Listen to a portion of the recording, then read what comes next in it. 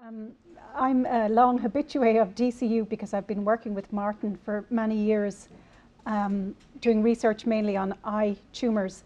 But my main job is as a pathologist in St. Vincent's Hospital and the Eye and Ear Hospital.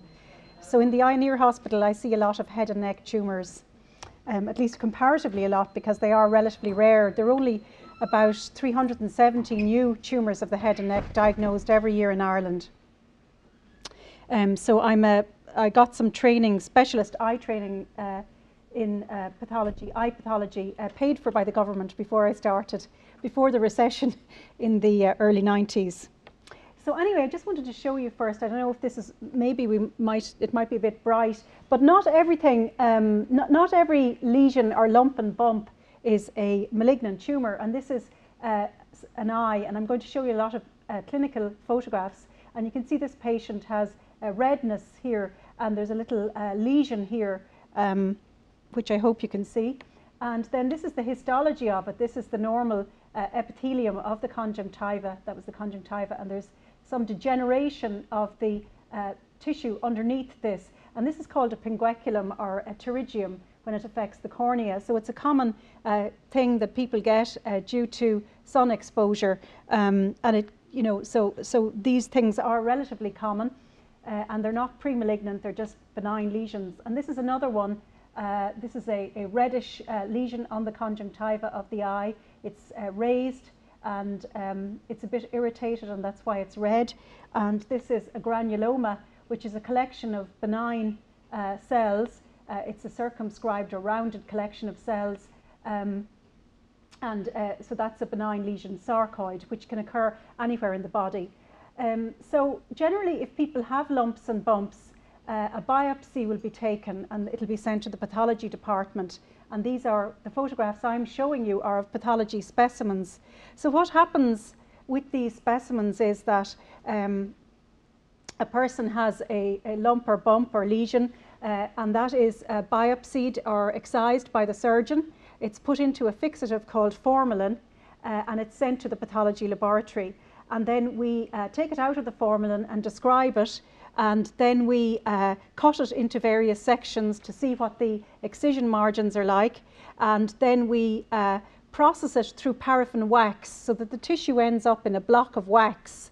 And then that wax block is cut into thin slices, like with something like a bacon slicer, very thin slices, floated out on water, picked up onto a glass slide and stained. And then the pathologist looks at it down the microscope. So what we're looking at are very thin sections of the tissue that's been sent to the laboratory. So this is just these photographs then, I'm showing you some clinical photographs and some histology or pathology. This is typically what the pathologist looks at down the microscope. This is what I would see when I look down a microscope. This blue and pink are the dyes that are used to stain up the tissues. So what a lot of pathology is pattern recognition. So you have to be good at pattern recognition to be a pathologist, and pathologists are often short-sighted because they like close work, looking down the microscope. And then we write reports on what we see, which is like a legal report. So you'll have seen when there's misdiagnosis in pathology or radiology, it's where the pathologist or the radiologist didn't recognize the pattern, didn't have enough experience for pattern recognition. So anyway, this is a normal eyelid, and just to show you, that's the skin surface, and then underneath the skin surface there are all these glands here, and they produce secretions which keep the eyelids and the conjunctiva moist.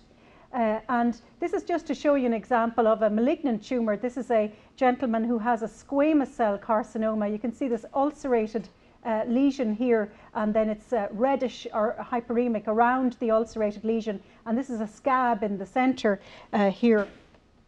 So squamous cell carcinoma is a very common skin cancer. It occurs on the eyelids, the conjunctiva, and all over the skin surface. It's related to sun exposure. It occurs in elderly people, and often in areas where they have sun exposure, the arms, the face, and so on. So what happens is that the cells in the skin become gradually more and more abnormal, and that's called dysplastic.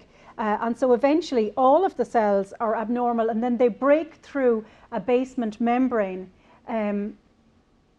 and they invade locally, or they can travel to lymph nodes via the lymphatic system, and that's called a metastasis. So generally these can be treated locally with surgery, or there are more aggressive variants then. So one of the important things for us is that the surgeon sends it to us with some sutures attached to it, so that they can tell us which part is the superior margin and which part is the inferior margin, and so on, because particularly on the face you want to get tight margins to the tumour, so that the patient doesn't end up with a big scar. So this is just an example of, this is the normal conjunctival thickness, and then this is, you can see this is much thicker, and you can see these cells all look pretty well the same size, whereas these ones look pretty abnormal. Some of them are very big, and there's a big keratin layer on the surface. So that's an example of carcinoma in situ. It hasn't invaded into the submucosa, but the full thickness is abnormal. So the next stage would be where it broke through this basement membrane and invaded further. And that's just at high power to show the variation in the size of the cells, how big some of them are compared to the others. And then that reddish thing there is keratin, which is, these cells make keratin, and they should normally only make it on the surface. They shouldn't make it in the middle of the epithelium. So this is another example then of a very common tumour, particularly in the elderly who have sun exposure. This is a basal cell carcinoma, and again you can see this is you can see it's an older person. The skin is a bit wrinkled, and you can see that there's a tumour here. You can kind of follow it around, and it's ulcerated, and there's a scab on the centre. Here's the eyelids, so it's quite close to the eye. And these are often on the head and neck, and when patients go to the GP, they can find these little lesions, and people may have multiple lesions like this, but they need to be excised. Here's another one which has a sort of a raised, rolled edge and a scab in the centre. And then this is the tumour. It looks a bit different to the squamous cell carcinoma in that it's very blue. And so that blue appearance is called a basal cell carcinoma. So this is a locally infiltrative carcinoma, and it doesn't metastasize, so it doesn't go to the lymph nodes. It can be managed locally unless it's neglected. And if it is neglected, it can spread quite extensively. And I do see some specimens from very elderly people who've neglected their condition, where not just the eye but the entire orbital contents are removed because of spread of tumour. So there's another tumour then on the surface of the skin around the eyelid called sebaceous carcinoma, which is an unusual tumour, but it arises from the glands which keep the eyes moist, which keep the eyelids and the conjunctiva moist, the sebaceous glands. And this has an up to 30% mortality rate. So this is obviously a much more aggressive tumour.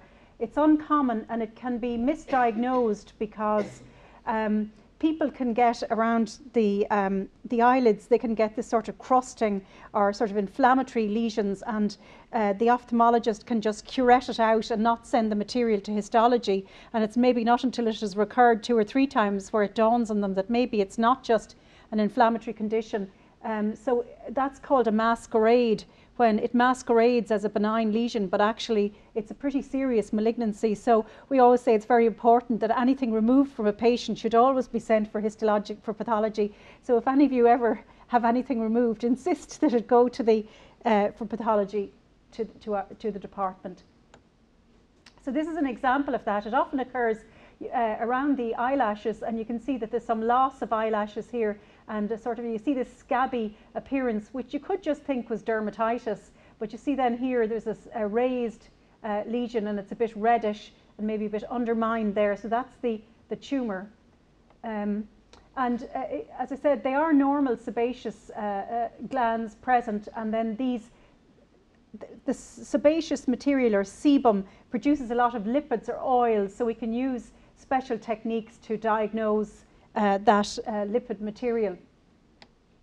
And that's an example of that. These sort of bubbly cells are all the sebaceous lipidy material.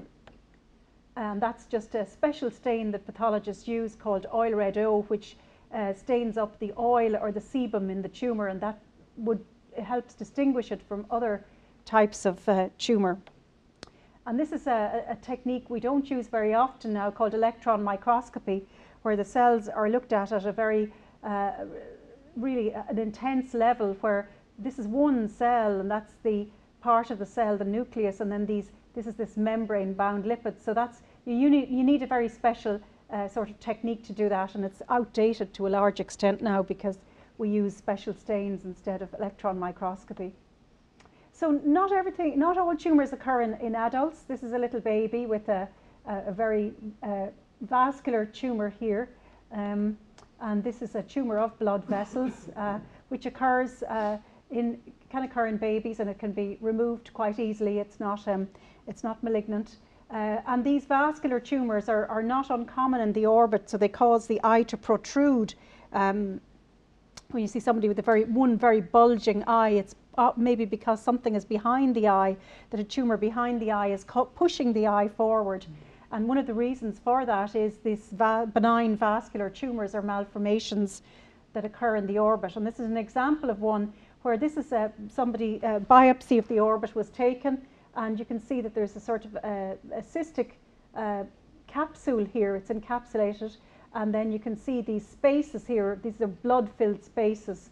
So this is a benign blood vessel tumour which has been removed.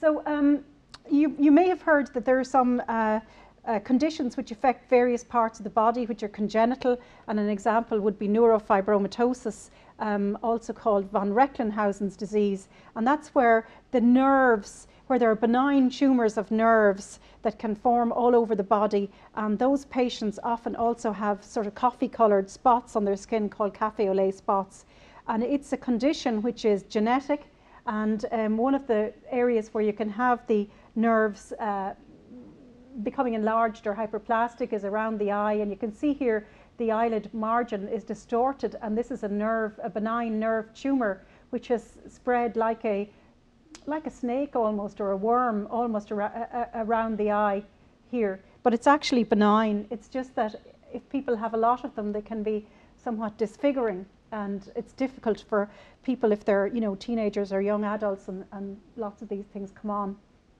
So skin tumours, I've just talked about tumours that occur from the epithelium or the skin, but you're probably hearing more and more about melanoma, and that's something that's coming to the fore in Ireland, the diagnosis of malignant melanoma, which is a pigmented skin tumour. And there's a very high incidence of melanoma in Australia from people of Irish extraction, because Irish people and other Celts and Northern Europeans have a type of skin that's very fair, often associated with red hair. It's called type 2 skin, and we're more susceptible to malignant melanoma.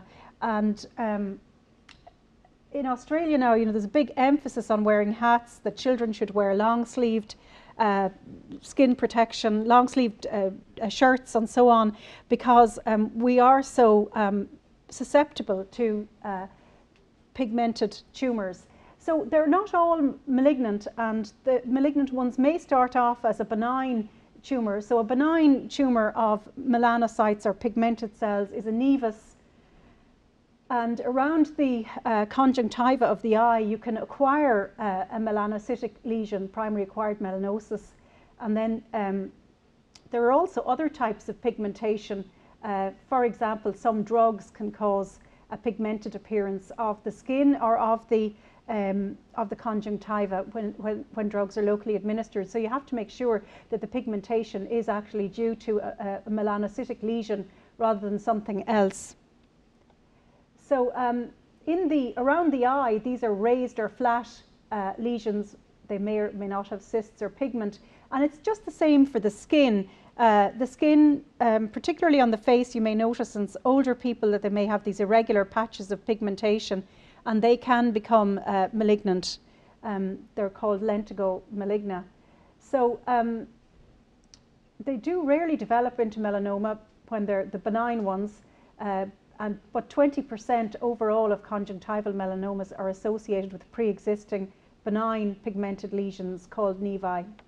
And this is just an example. This is a fairly florid example. This is a lady who came into St. Vincent's, and she had, you see here, eyelashes, and the eyelash was everted, and this is all tumour here of the undersurface of the eyelid, and you can see how black it is because of the melanin pigment. So this is all tumour.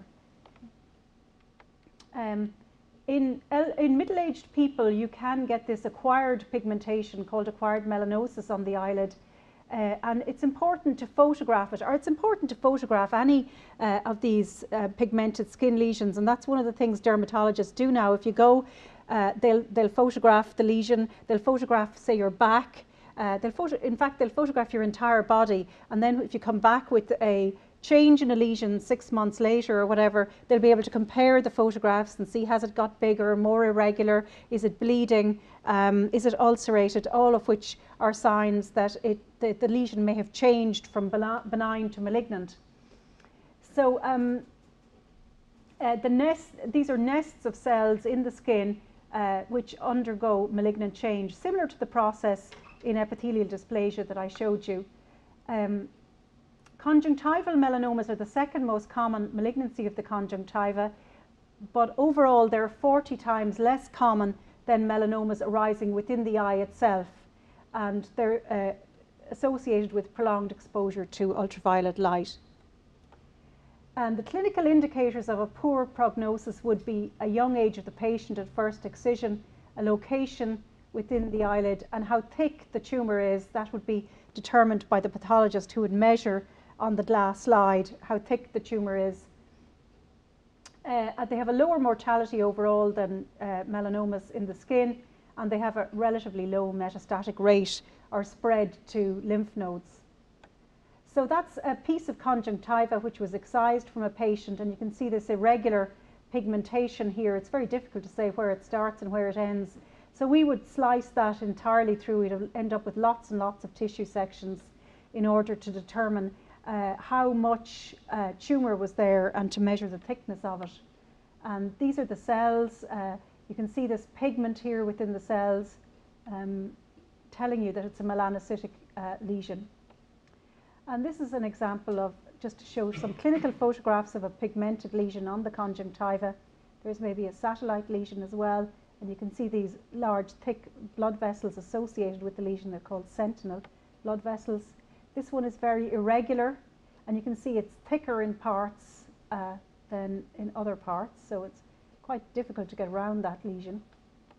And then this is the histology. These are these large melanocytic cells, and they go up here percolating right through up to the surface, but the important thing is how far down it spreads. So this is the end of the skin here, and this is this tumour beneath the skin, and just again showing the degree of pigmentation. This is what's called a mitotic figure, where the cell is in division. So we count the number of cells that are in division as well to give some indicator of how aggressive the tumour is. They can be treated locally with cold therapy, with a cold knife cryotherapy, and then that causes some scarring, and then there's a recurrence here after the local treatment. So just in relation there to melanomas, on the conjunctiva, they can be treated locally for quite some time and can continue on for years, but then eventually the eye may need to be removed and the orbit exenterated. There's no really good treatment for melanoma. You'll have heard perhaps about, there's a lot of talk about IPI, which is a drug used in some skin melanomas.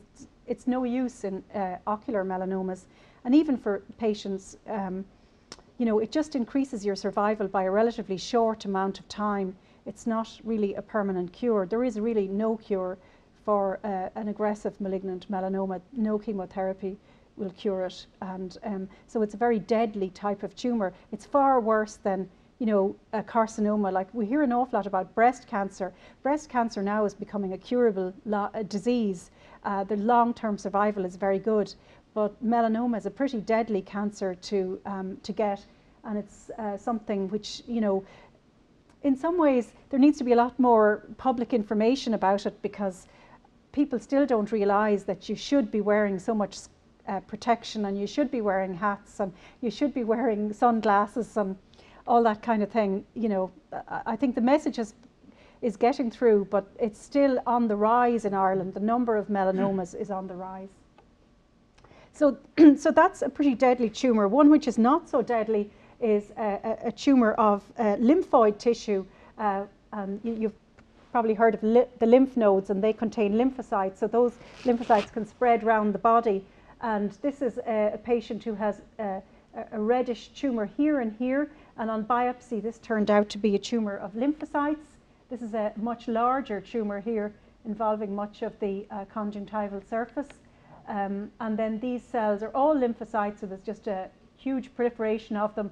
But they can be treated very readily with chemotherapy, and it's a tumour which can be controlled to a large extent. And then we use special stains to type those lymphocytes up into various subcategories, and the treatment is determined then on the subcategories. You can see they all look much the same because they all come from the same cell, so it's a clonal proliferation.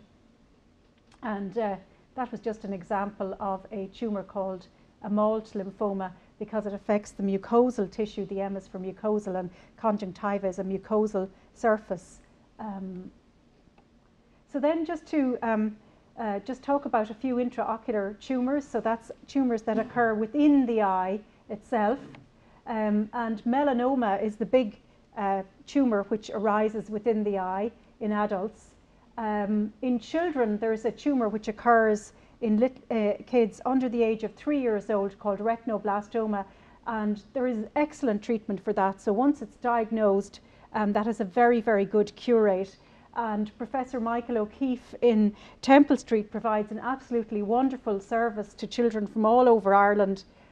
He's the main man for retinoblastoma. He's had fantastic results, and he's just such a great guy that GPs can ring him up from anywhere and say they have a child who has a white reflex in their eye, and he'll see them very quickly. So in adults, the other tumour you get is a metastasis, which means it's a tumour from some other site in the body, like the lung or the breast, that has spread to the eye. So it didn't arise primarily in the eye, but it spread from its original site. And there's a few rarities. So uveal melanoma, or melanoma of the inside of the eye, is the commonest primary intraocular tumour of adult life. We see about between 30 and 40 uveal melanomas, new ones, every year in the eye and ear. At least I do. So that means they're tumours that were so big that the eye was removed, the eye was enucleated, or the eye in total was taken out. The surgeon would see more because he would see smaller ones that he's able to manage by using heat or light, laser or cryotherapy to the eye and following them up then. So it arises from the pigmented part of the eye, which is behind the retina, and most of them arise from the back of the eye, but there are some from the front of the eye, from the iris or the ciliary body, which is just behind the iris. They're almost always unilateral, and they initially grow as a pigmented or a non-pigmented plaque-like lesion. So there's quite a big surface behind the eye, and the tumour may be there for some time before the patient actually has some symptoms. So what people complain of is they complain of a curtain coming down, or their vision being distorted, or floaters or something like that. Or it may even be picked up when people are going in for glasses. So this is an example of an eye. This is an eye which has been taken out, enucleated. So that's the front of the eye, the conjunctival surface. And this eye has been cut in two like an egg, so split across. So that's the front of the eye, and this is the back of the eye here. And here's this tumour within the eye, a pigmented tumour, a malignant melanoma within the eye. And they're not always black. This is another tumour which is white, but it also is a melanoma. So that's the front of the eye. That's the iris, that's the lens. And then this membrane-like thing here is the retina, and that's where you know the light strikes the back of the eye, going through the lens onto the retina. And then obviously the retina then is pushed forward by this tumour, so it detaches from its normal place of adhesion. So that's why the patient then would have come to attention, because half of their visual field would be gone. So they can arise on their own, or they can arise in a pre-existing benign pigmented lesion. They're usually slow growing, they can be present for years. Their prognosis is relatively good, but recurrent ones can give rise to high-grade tumours. That would be, you know, obviously if the eye is removed it can't recur, but if they've been treated locally and they recur, they may become high-grade. And they can spread diffusely on the iris surface and around the chamber angle. That's where the normal vitreous, or the normal fluid within the eye, escapes into the bloodstream. So this is a histology. That's the front of the eye, the conjunctiva and the cornea, which is in the center. And this is the iris. Behind that you can see your own iris, obviously, and the ciliary body here. And this is the tumor here, which is spread on the surface of the iris and right into the angle here. So that could cause the cornea to adhere to the iris and cause quite a lot of pain for the patient, and also raise their intraocular blood pressure, giving them glaucoma. And these are these melanoma cells, again containing pigment, large pink cells, and just showing here this filling up the chamber angle within the eye. So a ciliary body is just behind the iris, and that the tumour often presents with visual disturbance, or it can present as an iris tumour where you can see it on the front of the eye because it's spread into the iris. And the histology is the same in all of these, the appearance under the microscope. The choroidal ones, or the ones at the back of the eye, can present in a variety of ways. This again is showing you another one of these tumours which has really grown very large and pressed up against the lens and causing adhesion of the cornea and the iris. This one has detached. You can see this detachment of this cellophane-like membrane, the retina. And this one has really become necrotic, or this one would have caused symptoms suggestive of infection because all the tissue has died. And this one has spread behind the eye, so that would have pushed the eye forward, giving you this bulging appearance. And then this is a huge tumour. So this is, the eye has been removed, but so have all the contents of the orbit. This is the orbital fat and this huge tumour behind the eye. Again, an example of an exenteration. They're the eyelids, and the eye has just completely been replaced by this black tumour. So, you know, not all, melanoma is a very mysterious disease. About 50% of them metastasize, and the patient dies within 6 months after metastasis. But not all metastasize, and we don't really know why some of them are so aggressive and some are not, and that's part of the focus of the research that's being done here to try and understand that. But what we do know is what's important in determining an individual person's prognosis is the size of the tumour and whether it's spread outside the eye. So if it's very large and it's spread outside the eye, they're more likely to have a metastasis.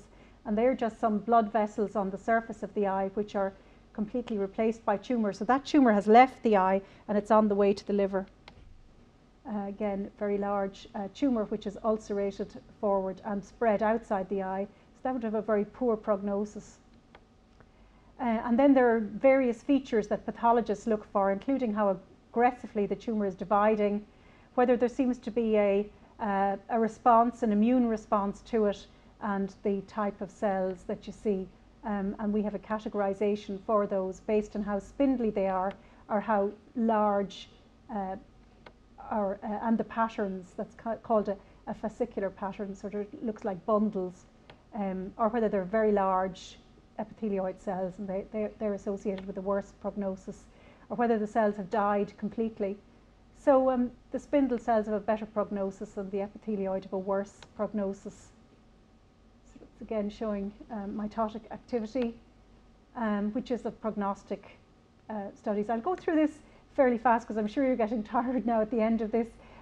That's just showing deposition of DNA, an immune response, which isn't really prognostic. And then there's some chromosomal abnormalities which can be associated with prognosis, and we always study those. We send those for chromosomal studies.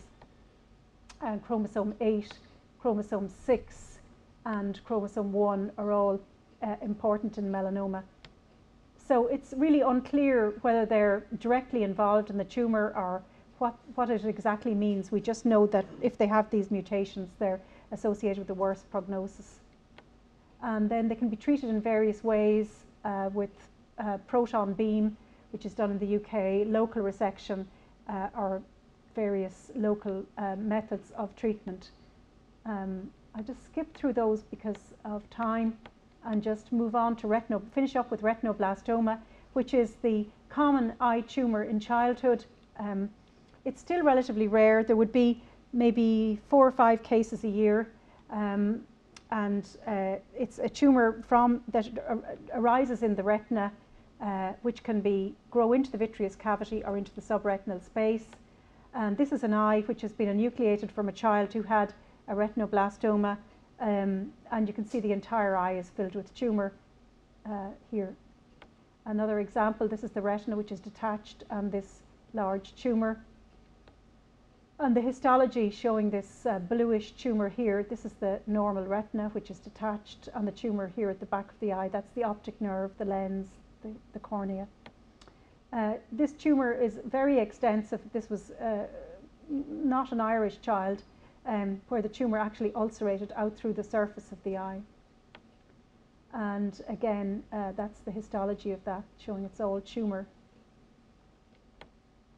So the tumour arises from the retina. It's very rapidly growing, and it recapitulates the appearance of the retina. That's the normal retina here, which is a very highly organised structure, and then this is the tumour within the retina, and these are dead cells, and then that's viable cells. So these cells died because the tumour outgrew its blood supply, and that's just another example of the dead cells.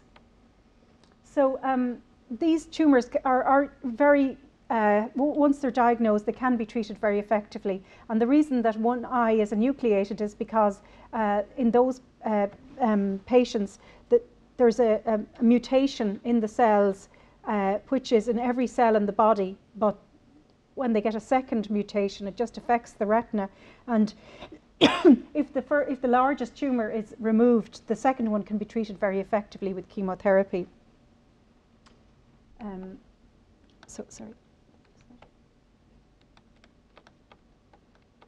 So these are just showing you, it's just recapitulated the appearance of the normal retina here. And here again, these look like photoreceptor cells within the retina. And they invade then into the underneath tissue, the choroid, and into the optic nerve. They typically grow down the optic nerve. So untreated, they're fatal, but with treatment that should be greater than 90% survival. They can be hereditary or sporadic, and they're associated with a gene called the retinoblastoma susceptibility gene. So because that mutation is carried in every cell in the body, the survivors are at risk for other tumours, including bone tumours and muscle tumours. But it is a triumph of chemotherapy. So I think I'll leave it at that. That's a lot of information. Probably didn't realise there were so many tumours within the eye, and such a variety of cell types. So I'd be glad to take any questions if anyone wants to ask anything.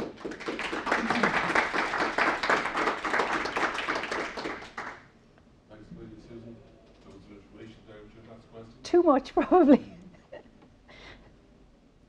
Any idea why, I know it's a big question, any idea why retinoblastoma responds so well to therapy and melanoma really not at all? Well, I think one reason is that the retinoblastoma cell turns over very, very quickly. And so when you look at it, there are a huge number of cells that are in division. And tumours that divide very rapidly are treated effectively with chemotherapy. So surprisingly enough, if you have a high-grade breast cancer, you can get rid of it if the treatment is effective. Whereas if you have a low-grade breast cancer or a low-grade lymphoma, you'll never get rid of it. You can bring it under control, but it can recur. So I think retinoblastoma is really a highly dividing tumour, and I think that's why the chemo is so effective. And would melanoma be rapidly dividing? No. I mean, for example, a melanoma, when we look down the field of view that the pathologist sees, there might be no or one mitosis, or less than 1 in 40 high power fields, whereas with retinoblastoma there's tremendous number of mitosis. So.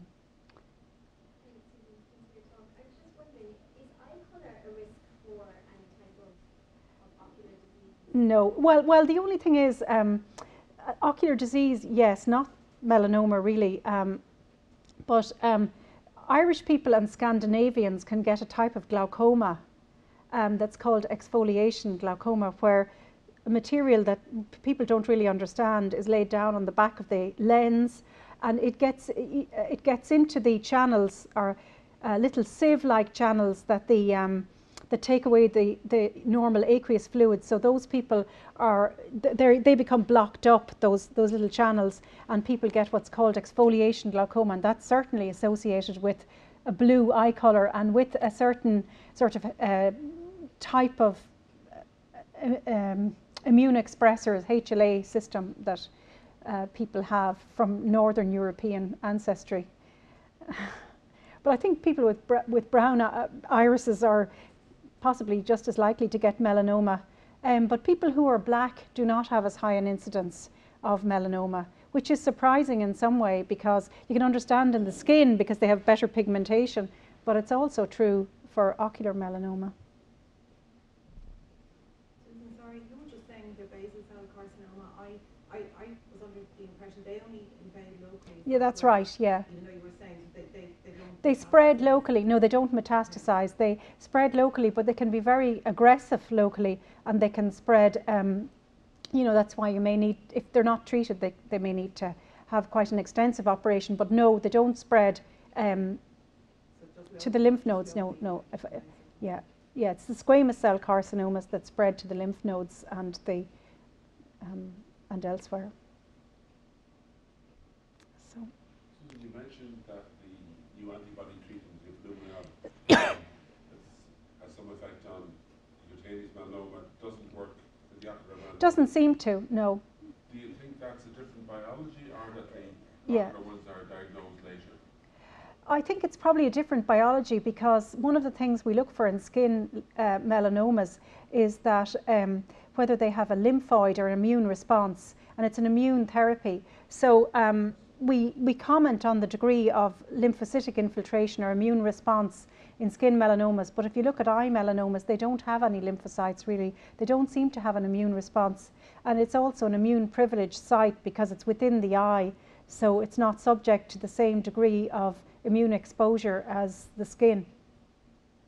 But all those new melanoma treatments they're really only for a very, very limited number of people. I mean, there's one of them that's what's called a BRAF inhibitor. It's a biologic treatment, and you have to have a certain type of gene status for that BRAF inhibitor to be any good, and it's ineffective in most people.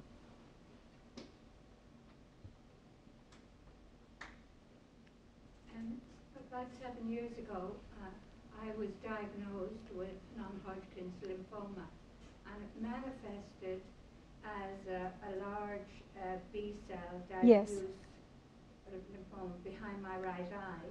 So I had to receive radiotherapy and chemo. And I'd be interested to know of the likelihood of it, if I'm in remission, obviously. Yeah. But if something comes back again, is it likely to come back in the same spot? Or somewhere else? Well, first of all, if it was a diffuse large B-cell lymphoma, that's can be completely cured by chemotherapy. The low-grade ones are difficult to eradicate completely, but the high-grade ones, if they respond, they generally don't come back. But if you've had a type of tumour, it depends really on the exact type of B cells. But if it does come back and it's a malt lymphoma, it's likely to come back at another mucosal site. It is more likely to. So it could come back in the other eye, or it could come back around the lung, or the stomach, or cutaneous skin. But they're very treatable, and so if they do come back, they can be treated again if it's the low grade one. You know, what they say is with those that you live, you don't die of them, you die with them. Yeah. That they're just, you know, then they may not cause you any problems.